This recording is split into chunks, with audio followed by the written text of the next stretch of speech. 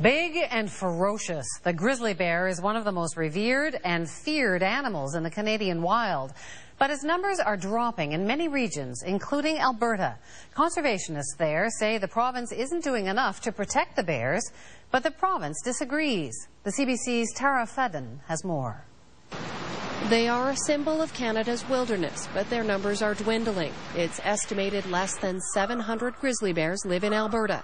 Many fear those numbers will drop. In Canada and in North America as a whole, grizzly ranges is contracting, and here in Alberta we're kind of on the front line of that. Groups like the Alberta Wilderness Association have been asking the provincial government to list the bears as a threatened species since 2002. They also want the government to do more to protect the animal's natural habitat. If they'd been better managed for survival in Alberta, then we certainly would have a lot more than 700.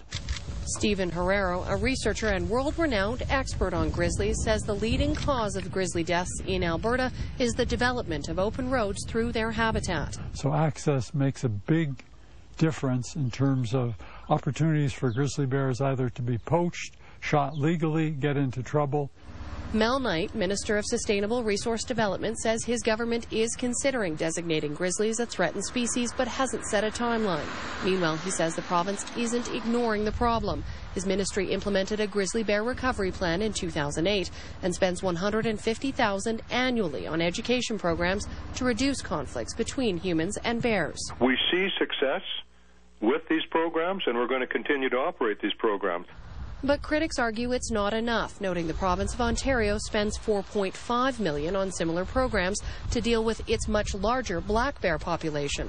One move Alberta is being applauded for, suspending the annual bear trophy hunt in 2006, something Ontario and BC have yet to do.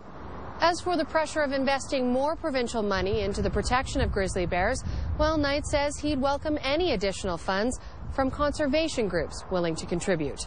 Tara Fedden, CBC News, Calgary.